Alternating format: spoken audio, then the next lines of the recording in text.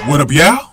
This your boy Ace here, and welcome to Afternoon's Delight.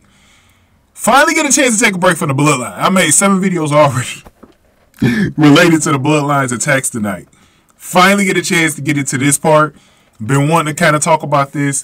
This is the first of 3 parts dealing with the Judgment Day and Akira Tozawa. So let's get to the first one. Now, from last week, I know what happened. Asuka blew some blue mist into Dominik's eyes. It affected his eyes. He got a really funny backstage segment later on that night with the doctor. And Dominik was kind of crying. He was like, "Hey, mommy." Talking about Rhea.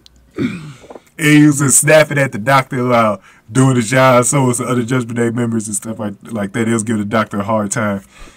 Very frustrated at what happened with Dominik. So they said Dominik was having some problems with the eye after that. So he wore some shades, looking, came down to the ring looking cool as hell with the shades.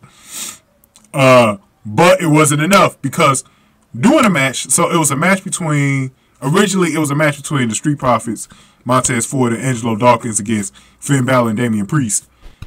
You know how Dominik gets involved in these matches a lot when he's ringside.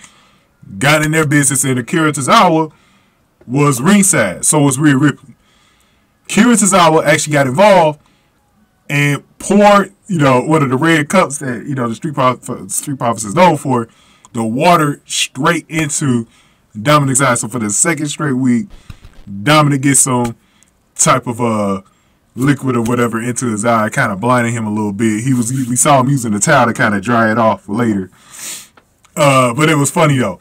But this led to a huge moment in the show with Rhea Ripley, because Rhea Ripley wasn't playing that shit. She wasn't playing that, man. We're gonna get into that. We're gonna get into that next in the next video. Going ahead and get this video, like y'all. Get the like button for me. Share the video. Subscribe to the channel, especially if you're new in the zoo. Any comments I got, definitely put them below. And if you want to donate to the channel, hit the super thanks button below, guys. I much appreciate it. So we're gonna get into that next.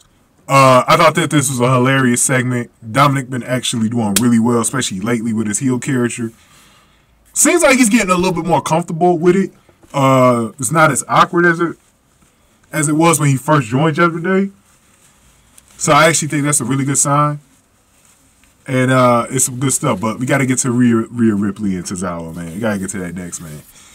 Thank y'all for watching this video. Afternoon's Delight.